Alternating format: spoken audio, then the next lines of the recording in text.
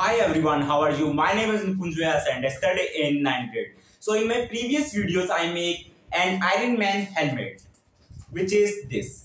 But this time I make the whole arm, which are interconnected, and the arm can easily operate this helmet. So let's see how I build this Ironman full. Hi, so I come back with my whole arm wearing and helmet. So how I make this helmet?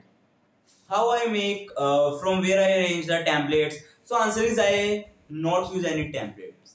I use only templates for this helmet, but I never use template for making or building this arm because its templates are very tough to make. So I use hit and trial method and I make my own templates and make this Ironman arm. So where is my templates? So answer is I don't have even my templates. So it's just an hit and trial method. So I succeed to make this Ironman arm. So let's see how it works. So first of all, I am going to wear this helmet. Then I will show you its functions. So yeah, I wear it. So how it works? So it works with the very simple system that I have two aluminium foils here, and when I click here, it opens, and when I click here, it closes. So how it works? So I attached an aluminium foil which conduct electricity very well. So it allow electrons to flow because it has freely movable electrons. So it's a simple physics. So I use you can use any conducting material. Then I made this structure of arm by using cardboard, and it look very muscular. So I try to make it muscular so that it can look very cool.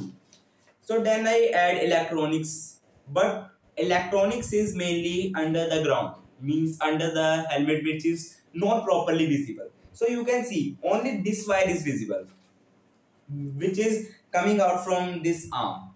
Otherwise, no any wire is visible outside any arm because I work underground under this cardboard. So this is my Ironman arm, which I made without any templates, and but I have templates of helmet, which is common everywhere at YouTube. But the templates of arm is not very visible and not so popular on YouTube. So I created my own arm with hit and trial method, as you know.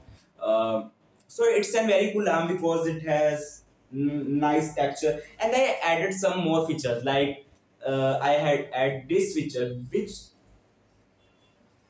with the help of this part nobody can see forearm.